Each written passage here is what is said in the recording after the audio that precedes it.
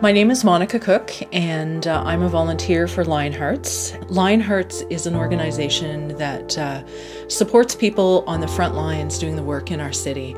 I really love how they get behind different missions and agencies and charities in our area to give strength to what they're doing. It's just such a privilege to be involved. To see the food that comes from our different donors, our very generous donors, and to be able to see that go out to people in places that need it most is just amazing. I love the difference it's making for the people on the front lines. I see the people we support with developmental disabilities able to access some of the food that we're giving to local agencies, so they're benefiting.